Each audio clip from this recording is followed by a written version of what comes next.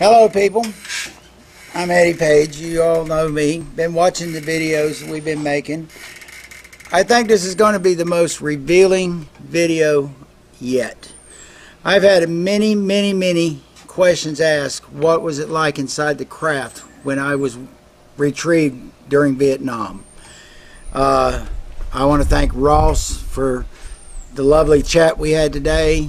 I want to give a shout out to Cosmic Gypsy, Doris, David. There's so many. I just want to thank everybody for your support and being here. Today I'm going to share what took place in the 11 days that I was missing. The Marine Corps couldn't find out because actually 1975, when the Marine Corps wanted to try to see if they found evidence to court-martial me for dereliction of duty, unbecoming of a Marine Corps officer, they found nothing. It wouldn't be until 1984, I've been in the agency almost 2 years, that my close late friend, Giles Hamilton, the first regression he did with me concerned what happened within missing 11 days. I want to start, before I start revealing this to you, there was a few things out there. People know that in 1994 I talked to the International UFO Congress, and Alien Tattletale put up a thing that's been out there on the internet for a number of years, that myself and Katie and a bunch of us was going up to North Vietnam to assassinate the North Vietnamese premier. That was a cover story. It was subjectively placed in my mind to go out and say this is what happened without revealing. Well, now I don't have these cover things to reveal for them. I'm going to reveal it for me.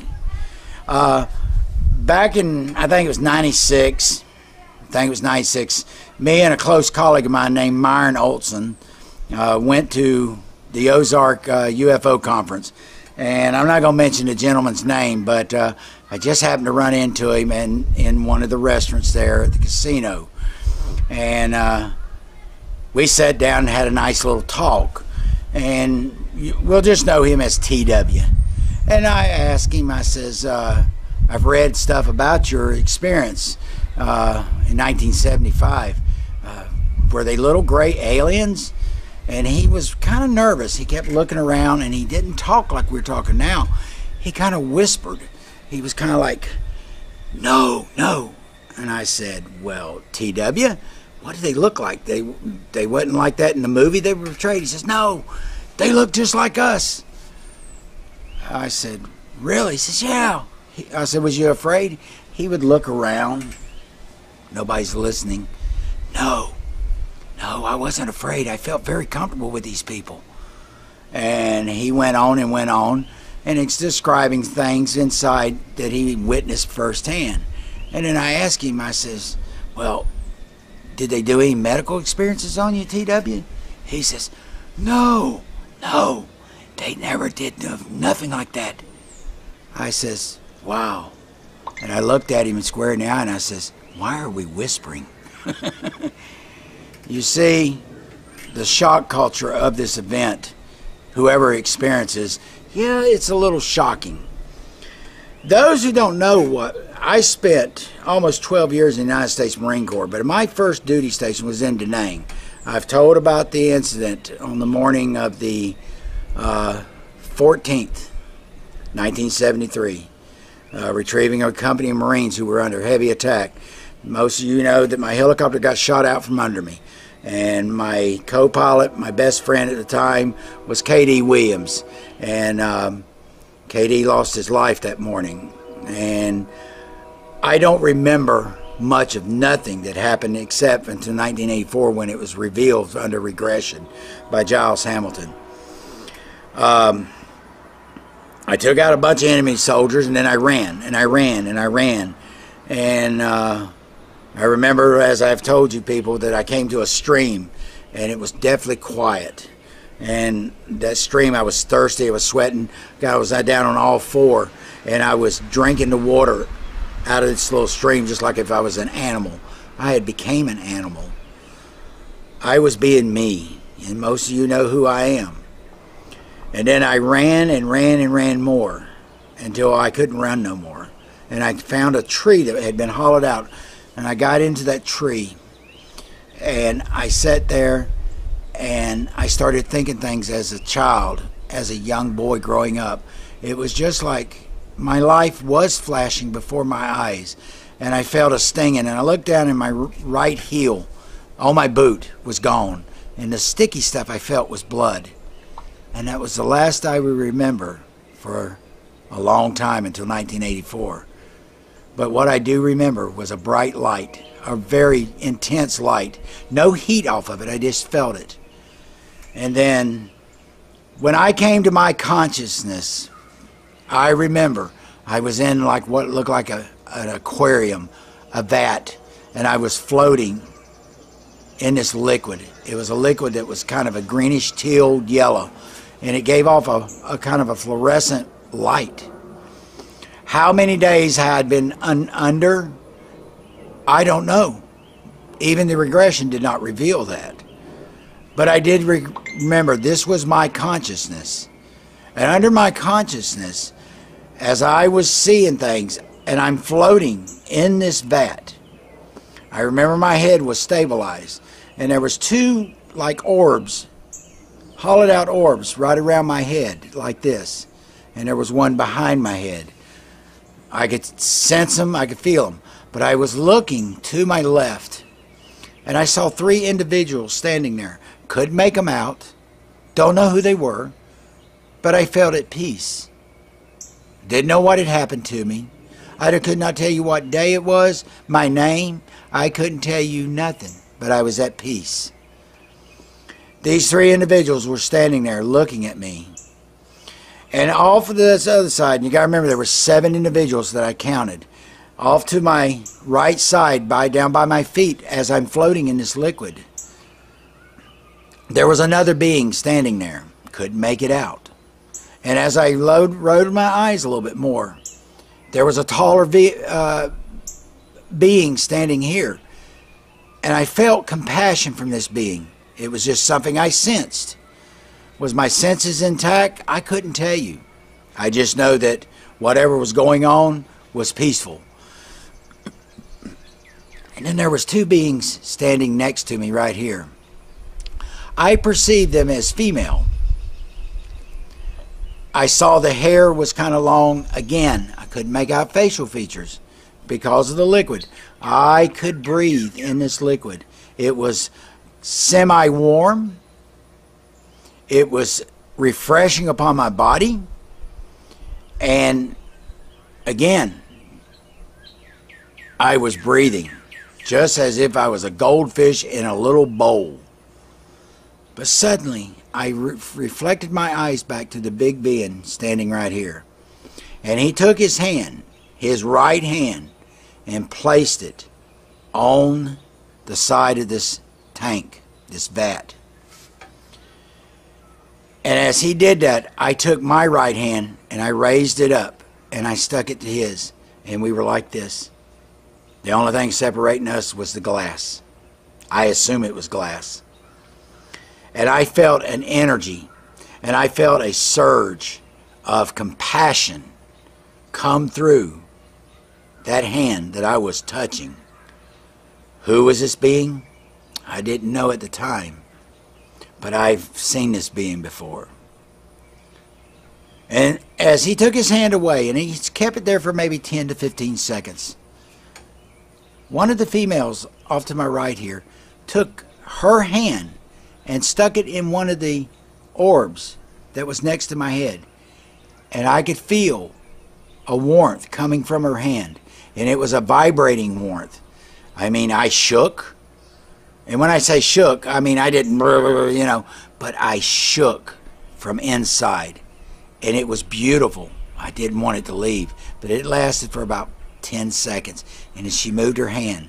And that would be the last I would remember. I would remember. For the next several hours, I would assume, when I woke up, I was in a small room. I had no clothes on, And it wasn't cold, cold, but it was cold.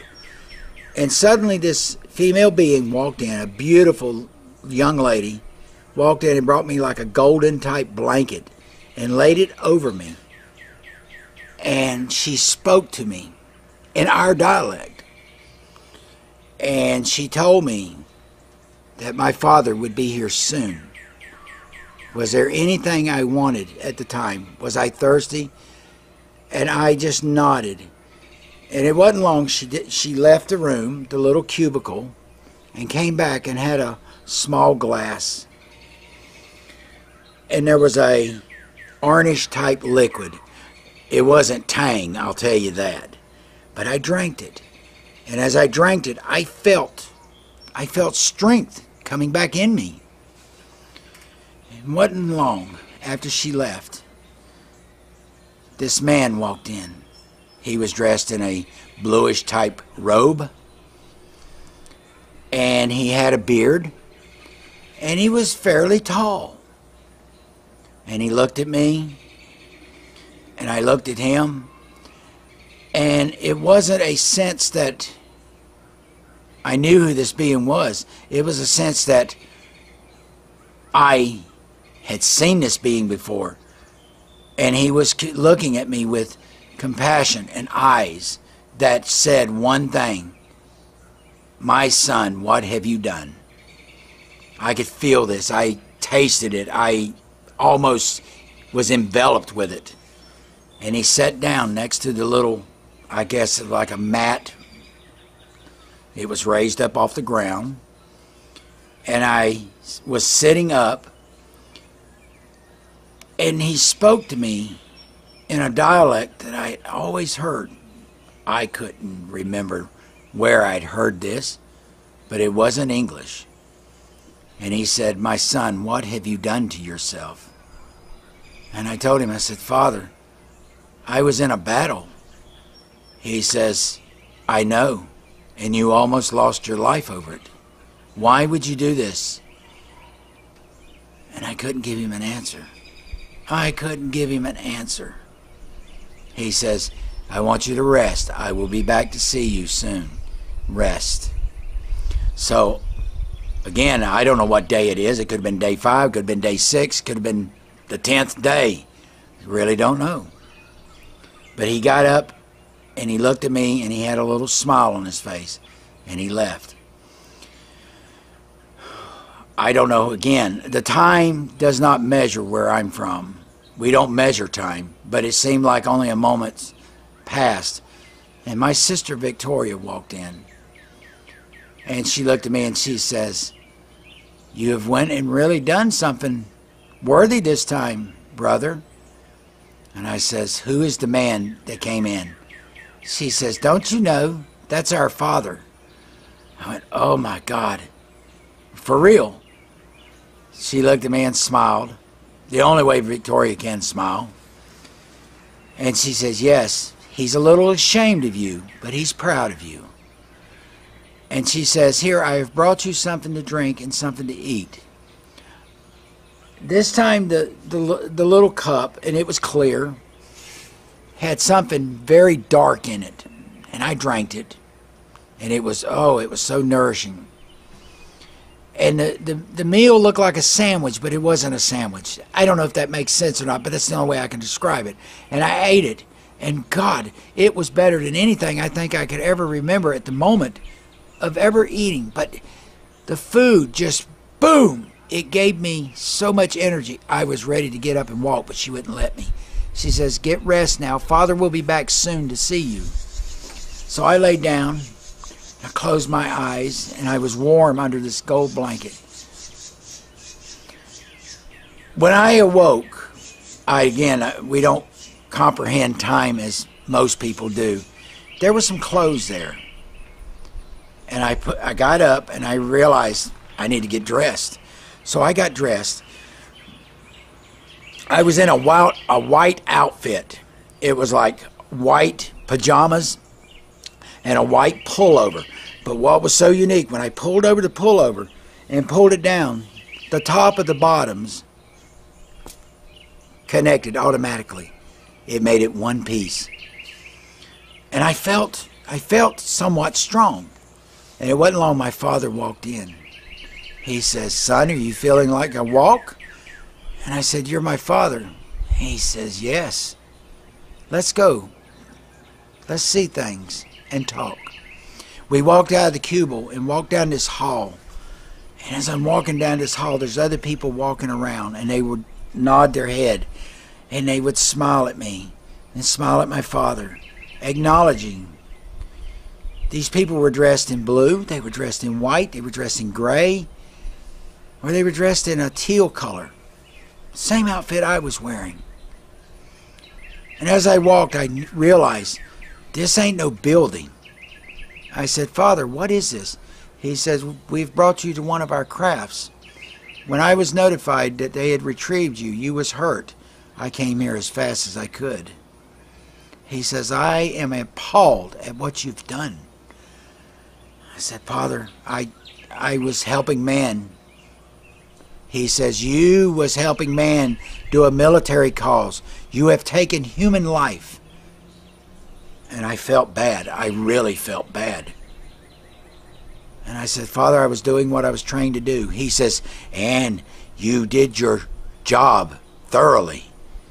He says, "As I am told, you eliminated many human lives. It is not who you are. It's not what we are. You've went against everything we stand for. We cherish life. We value life." I didn't know what to say. What can you say? I'm a murderer. I'm a terrible son. But he showed no facets of that toward me. He was just upset that I had volunteered my God-given talents to man. And the only thing I could say is, "Father, I'm sorry. I am so sorry." And he says, "I understand, though." He says, "I cannot hold it against you, for this is who you are. It's what you was created to be." And I didn't understand what he meant by that. As we walked, I noticed this magnificent vessel. And I said, "Father, what is this? Are we at another world?" He says, "No, this is one of our crafts. You have been brought here. We are a long, long way from your world, where you was born, where you returned." I didn't understand that at the moment, but maybe I did. Because there was times as growing up, as most of you I've told, I didn't feel like I belonged here, but I was here. So why any reason I was here, I was going to complete it to the T. We came to this one section of the ship, and there was this humongous window, like mirror, beautiful. And I looked through this mirror, and I saw valleys, and I saw like a stream running, and trees, and it looked like a sky. And there was people out there walking, people sitting in the grass. There was animals grazing. I saw wild animals that back on Earth would devour a human, but they were mingling with the people. And I said, "Father, what is this?" He said, "This is our place where we come to meditate. We come to visit with others who are headed home, or others who are going back to Earth." And I said, "Wow, and we're in space?" Don't ask me why I said that. He said, "Yes, son, we're a long way from Earth." And him to call me son, it was better than that meal that my sister Victoria brought me. I felt energy. Every time he called me son, I felt stronger. And I felt my strength growing immensely. We walked, and people again greeted us, always with a head nod or a smile to acknowledge we were there. And he says, "Come, son, let's walk back now. You need some rest." And we walked, and we walked. I couldn't tell you how far we walked, but this place was immense. I never got to see the control tower. Never got to see the propulsion units. It's not why I was there. What was going on when I was being healed, I would find out from my sister. So when I got back, my sister said, I'm going to bring you something to eat. You need nourishment.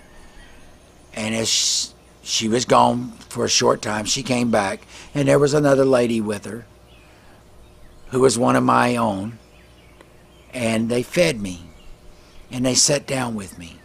And she says, you were almost perished. That's exactly what she said. You almost perished. We brought you here because your system was crying out for help, and we knew exactly who it was. We had known you was there. You wasn't supposed to be there, but you was. And we retrieved you and brought you here because you was so badly injured and wounded that we had to replace a lot of your body parts with new ones. Wow, I'm listening to this. I mean, is this a dream? Am I really dead and just don't know it yet? Or am I experiencing something that I've always known about?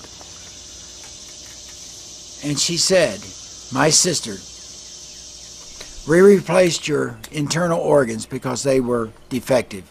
They were hurt beyond repair. So once we did that, we also massaged your cranial scopes. That's what she called it, cranial scopes, talking about my brain and my third eye, my God gene. And we're reprogramming it. And a lot of the vibrations, did you feel the vibrations? I said, yes. She says, that's us giving you light, our own life's force, our source of our own very life that we are transferring to you. You didn't get it all, but you got part of it. So you would reboost back to life again. The medical tank that I was in, she called it a vat, the source of all life, the universal life, was known as liquid light, submerging me in there so my body would not reject new organs. Did I have a blood transfer? She told me that they replaced my blood with the blood that I came to earth with. It was under their medical understandings of how to bring the dead back to life.